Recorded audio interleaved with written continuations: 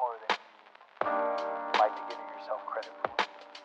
Hello everyone and welcome back to my channel. If you're new here, my name is Caitlin. I upload a whole bunch of different types of videos on this channel, mainly surrounding true crime and psychological cases, as well as a little bit of university and lifestyle sprinkled in where I can. And today I'm back discussing something known as the Jeff Davis 8, which refers to a case which kind of summarises 8 murders of 8 different women around a 4-year period. All of these murders took place in a place in Louisiana and they're all unsolved to this day, but they're all believed to be kind of tied together in quite an intricate way.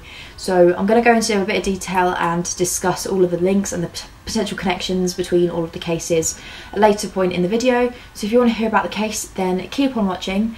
And I'm just going to go into a very quick disclaimer as per usual. If you're not new here, then I'm sure you will be used to this by now. I will always have a disclaimer in the description if you want to check any of it out. But kind of in summary, I apologise if I get anything wrong, mispronounce anything, miss out any piece of information, anything along those lines.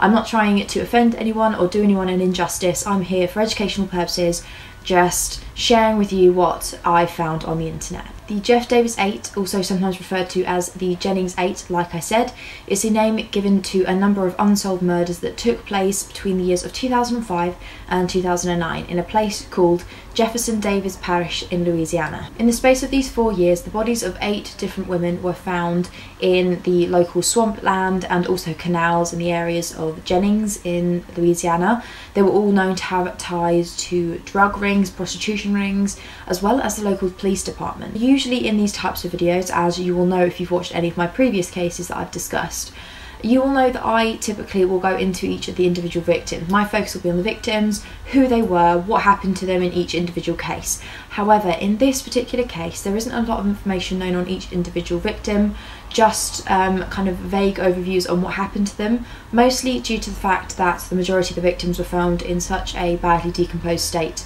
that a lot of authorities didn't really know exactly what had happened to them. So I will go into as much detail as I can about each of the individual victims. Mostly I just have a list of their names, and a lot of them kind of were believed to have died in the same way. So I'll go into as much detail as I can find available. Just know that I'm not intentionally skipping out any of the details on each of these individual victims.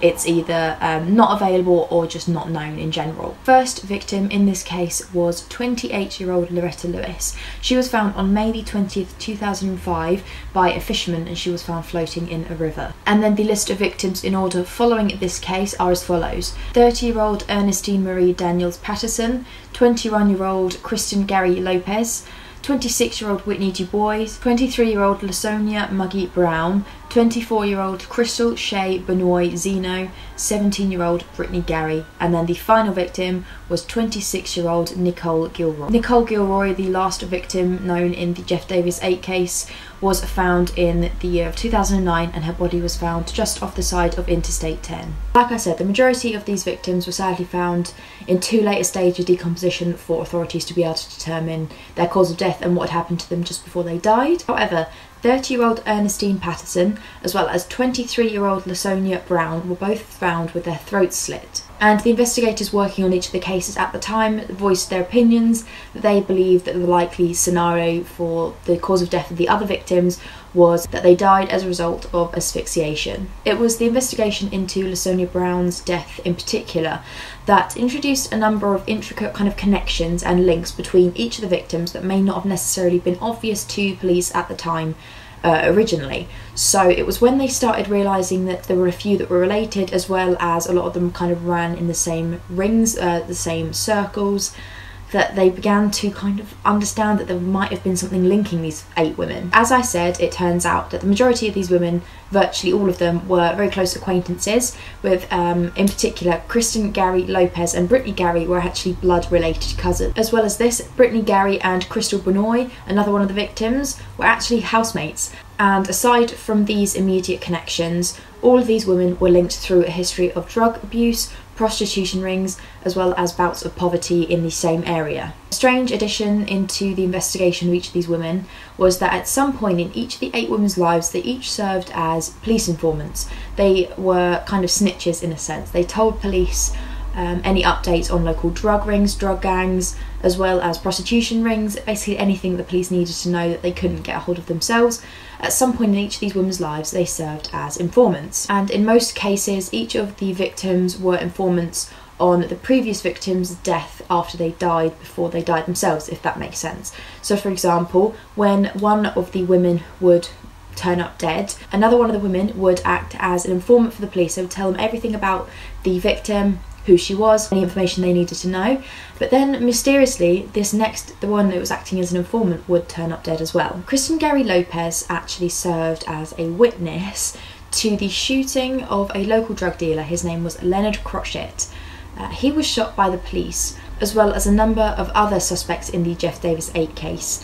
When police learned of their location, essentially they shot a bunch of these suspects, and Kristen Gary Lopez witnessed one of these shootings herself. One of these suspects that was attacked by police when they learned of their location was a man named Alvin Bootsy Lewis, who was the father to Whitney Du Bois, who was one of the victims, the father to her son, as well as the brother-in-law of another one of the victims, Loretta Chazon Lewis, the first victim. Because I'm sure a lot of you are a little bit confused right now. It is quite all over the place. I'm trying to sort of give you a basic summarised understanding of how each of the victims can be linked together, but it is all over the place pretty much. It's such a spider web of connections that it's quite hard to simplify. But as I'm sure a lot of you can probably gather, there is a lot of public speculation about the unknown facts of this case. In particular, the families of the victims themselves actually believe that the local police department were in some way involved in the murders of these 8 women. Amid this speculation, a number of interviews actually surfaced and came into the public eye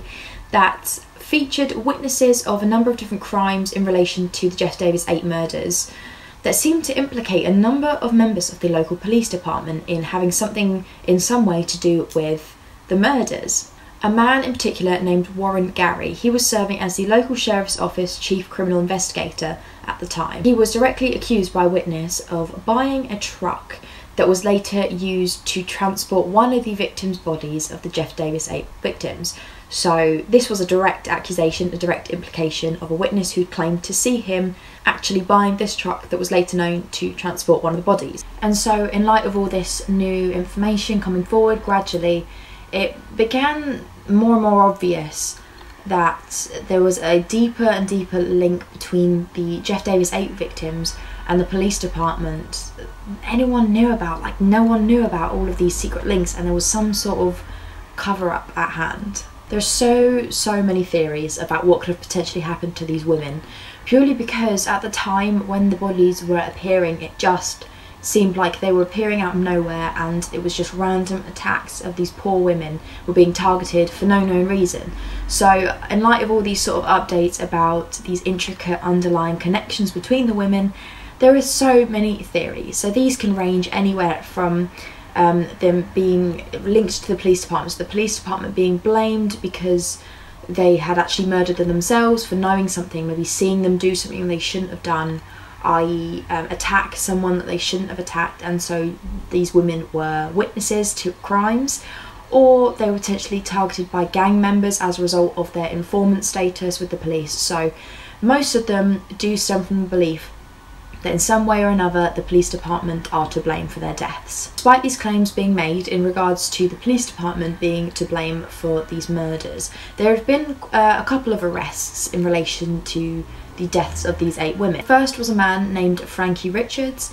He was a local suspected drug dealer, and he also owned a local strip club. He had been caught with an admission of having drug abuse problems and also having quite a few links, so related in some way or another with the majority of these victims. And it was also reported that he had sexual relations with quite a few of the victims in relation to prostitution rings. During the investigation into Kristen Gary Lopez's death in particular, it was also discovered that Frankie Richards was one of the last few people to see her alive as well. So all of this kind of just seemed to implicate him in some sense, to the point where the police department decided that it was best to bring him in as quite a high up suspect. And there was an incident, we'll say, there wasn't a lot of information on it, there was a claim made by a woman who seemed to have knowledge. She claimed that she had knowledge of the local police department actually covering up, mishandling information intentionally, hiding some information in regards to Kristen Gary Lopez's murder case, because of an order given to them by Frankie Richards himself. So if this were true, it seems as though Frankie Richards was, yes, a suspect, but he had quite high up contacts. He had quite a lot of power over the local police department, but it also does suggest that the police department are particularly corrupt. The next two people that were arrested as suspects in the cases was a man named Byron Chad Jones and also a man named Lawrence Nixon, who was the cousin of one of the victims, LaSonia Brown. Again, there isn't a load of detail on their arrest because kind of nothing came about of it, but for a short period of time, from what I can gather, they were arrested and charged with second-degree murder in relation to the death of Ernestine Patterson, one of the first couple of victims. But I believe it was poor procedural approaches carried out by the police department that led to them not actually testing the crime scene in relation to Ernestine Patterson's death, and there was no sign of any blood evidence, and ultimately it led to the two men being cleared of all charges because no testing was done to find any sort of solid evidence. There was a detailed book that was released. It was called Murder in the Bayou, in which an author or the author investigated a lot of the claims and theories into the potential cover-up, the claims made about the police being corrupt in relation to these cases, which is very interesting. I can barely kind of touch on the surface of all of the claims made in this case because, like I said, a lot of it isn't available to kind of just the general public. You do have to do a lot of digging, and it is quite hard to distinguish between what's actual genuine theories and actual evidence and what is just speculation. One thing that was discussed in this book in particular, though, that is very, very strange, and it really irked me a little bit. It kind of made me feel a bit strange, but I thought I'd include it because it's quite a discussion point. So one of the victim's mothers allegedly claims that she was visited by a policeman in her home at some point, and this officer had been the one that told her that her daughter was found dead.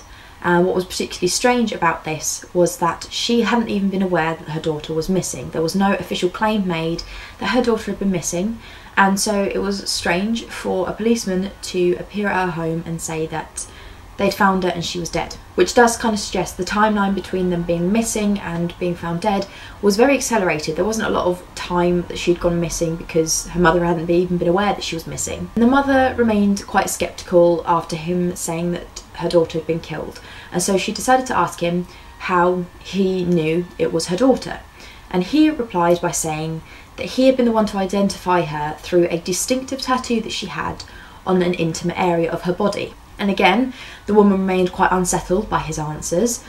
She inquired further, so she asked him how he knew about this private part tattoo, to which he replied by saying, "I have my ways." Now, I don't know about you, I'm sure it does kind of sit funny with you. It just seems really creepy to me. And so it does seem to implicate this police officer as knowing more than he's letting on. And people have since speculated that it's a likely indication of a sexual relationship at one time or another between some of the local police department working on the case and some of the victims.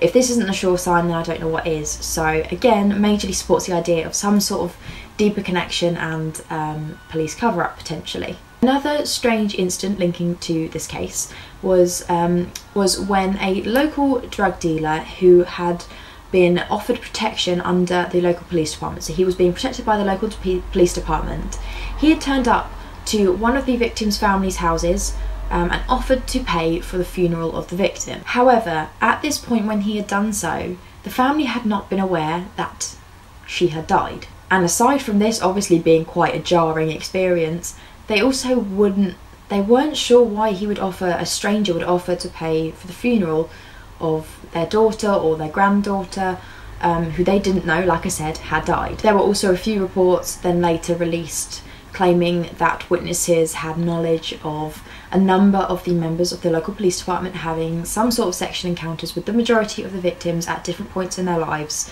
mostly because of them being prostitutes, as well as allegedly while they had been in police custody for a number of their respective crimes, whether that be drug related or anything. At some point in the majority of their lives they had been in police custody and apparently had sexual relations with a number of members of the local police department. And this might seem kind of straightforward, you know, if this is the case, then why haven't the police department been implicated more directly? Why hasn't something come about of this? And mostly because something strange would always happen to these witnesses. So for example, these witnesses that claim to have knowledge of the police having sexual relations with the women while they were in their custody came from a number of witnesses who were working in the jail at the time where they were being held. And when they would come forward to blow the whistle on these particular police officers, these same witnesses would later become fired from their jobs. They would lose their jobs or punished or have their lives mysteriously ruined by some unknown person.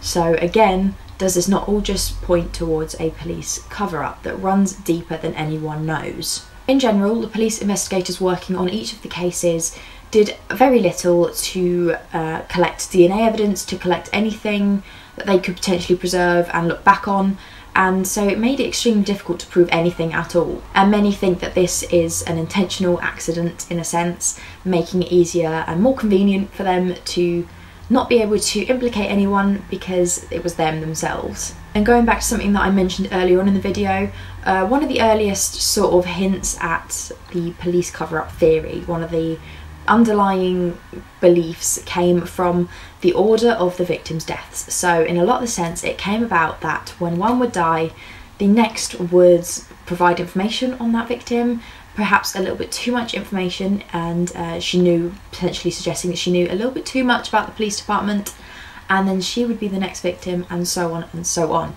So like I said, it seems as though these victims were pressed for information to see how much they actually knew, and if they knew a little bit too much, they would mysteriously become the next victim in the Jeff Davis 8. There was a case in which one victim had told a close acquaintance of hers, and the acquaintance shared this information after she had turned up dead. Apparently one of the witnesses had witnessed a off-duty police officer working for this local police department killing a man inside of her home while she was hiding, and she had basically been getting high inside her home when this police officer turned up and brutally attacked a man but hadn't seen her as she'd been hiding once he arrived. And not long after this, she had ended up one of the victims in the Jeff Davis 8 case. So that's everything that I kind of have to discuss. As I've said throughout this video at multiple points, I've only been able to come across sort of extracts of books and pieces of research. There isn't a lot that I can find, and it is a bit of a spider web. It's all quite confusing to try and collectively piece together. So if this is something that you haven't found, that you don't think I've gone into enough detail on anything, I apologise. I have done the best I can to piece together what I could find.